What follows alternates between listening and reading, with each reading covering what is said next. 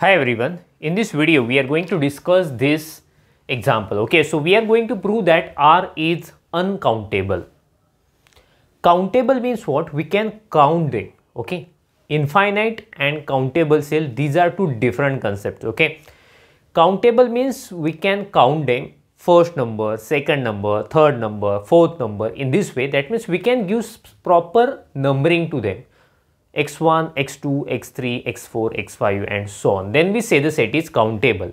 Here we have to prove that R is uncountable. Okay, so see, I am drawing this R here, right? So this is a real line we have. We have to prove that it is uncountable. Let me mention, to prove that R is uncountable. Okay, see, you know that in R we have 0 at the middle, right?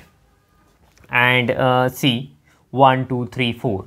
So see, here I am considering 1, there you will have 2, 3, 4 like that. So it is enough to prove the closed interval 0, 1 is uncountable. Getting? If the proper subset of any big set is uncountable, obviously the larger set is also uncountable. So let me mention, it is enough to prove, it is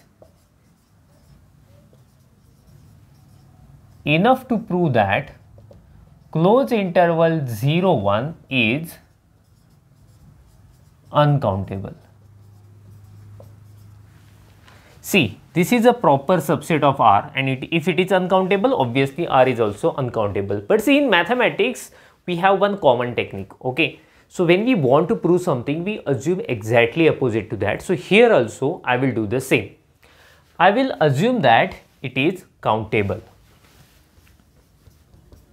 Let, if possible,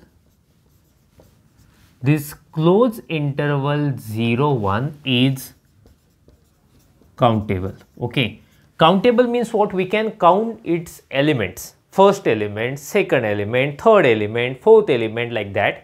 That means we can give a proper numbering to them, x1, x2, x3 and so on.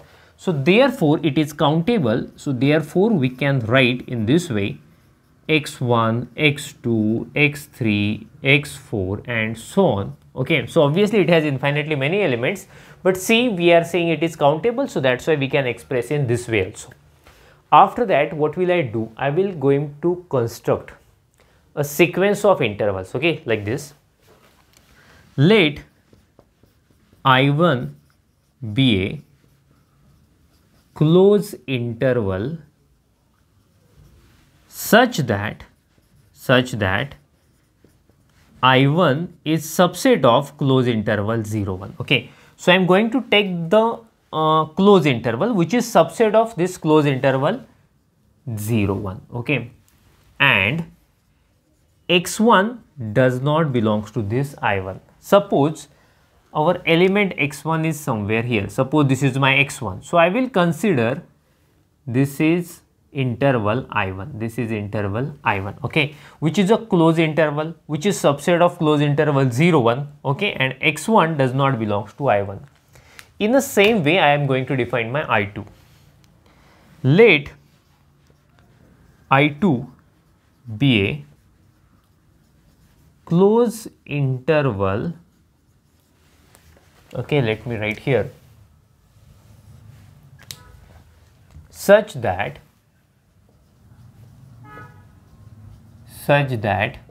I2 is proper subset of I1 and x2 does not belongs to I2. Okay, so suppose x2 is here. Suppose x2 is here, then my I2 will be like this. So this is my I2.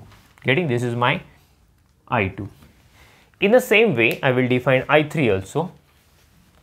I hope you have understood how I am defining all this. So let I3 be a closed interval such that, okay, so just guess what I am going to write. Yes, I3 subset of I2 and x3 does not belongs to I3. Okay, so suppose x3 is somewhere here. So our I3 will be like this, getting, and in this way I will continue this process. And so in general, let me write in general I3 in, sorry, I should write in be a closed interval such that in is subset of the previous set in minus 1 and xn does not belongs to in, and so on and so on. So I will repeat this process infinitely many times, so that means I will get a sequence of intervals in, right? But see, all these are subsets of closed interval 0 1. Okay, so clearly in subset of closed interval 0 1 and closed interval 0 1 is bounded. Obviously it is bounded, no? Bounded above by 1, bounded below by 0. So it's a bounded set, and all sets in are subsets of closed interval 0 1. So therefore ins are also bounded. These are closed also. We have already mentioned I2 closed, I1 closed, in closed. Therefore in, or let me mention each in is closed and bounded such that you can easily see, such that I1 contains I2, I2 contains I3, I3 contains I4, and so on. That means this is a decreasing sequence of intervals. Get it? So I am going to write that thing just to make a screenshot of it first. Such that, let me complete this statement. I1 contains I2, contains I3, contains I4, and so on. Okay, so this is a decreasing sequence of intervals. So it is closed, it is bounded, all sets are non-empty, it's a decreasing sequence of intervals. So we can apply nested interval theorem. So that theorem says intersection is non-empty. Let me mention, therefore by nested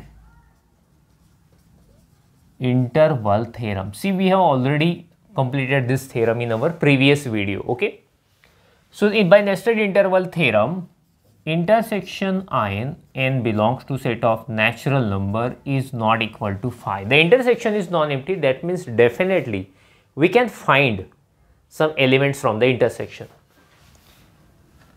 Let C belongs to, I am taking one point from the intersection, n belongs to set of natural number. Okay, so C will be somewhere here, which lies in a intersection of all these intervals, right?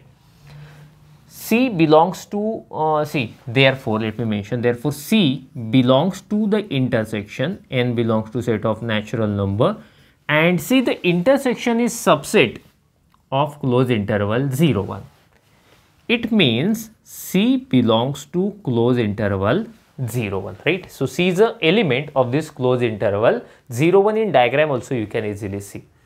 But see, initially we have already stated that closed interval 0 1 is a countable. We can count them, and already we have given names to them, x1, x2, x3, x4, x100, x1000, like that. We have already shown that thing.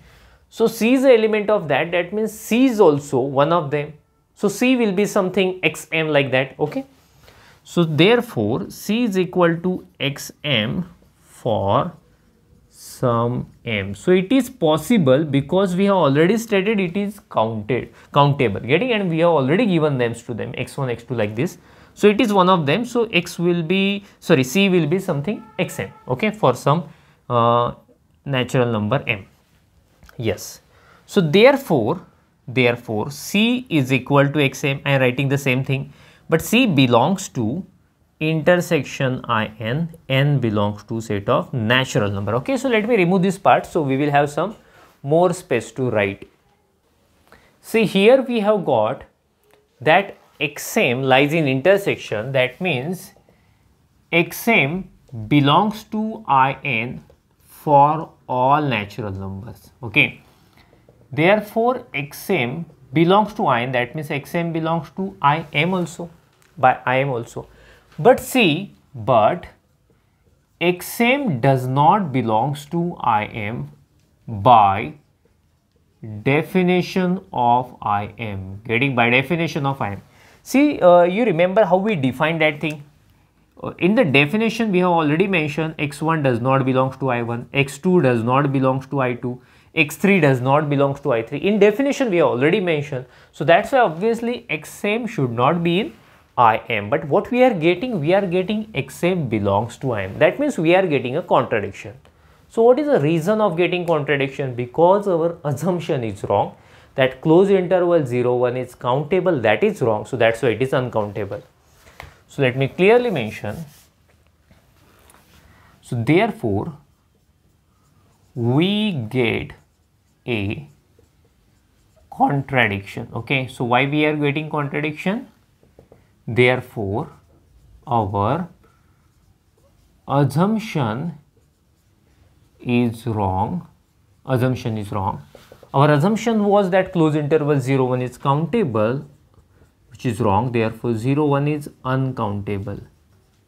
It is uncountable. See, but that closed interval 0, 1 is subset of R. Okay, it's a subset, proper subset of R.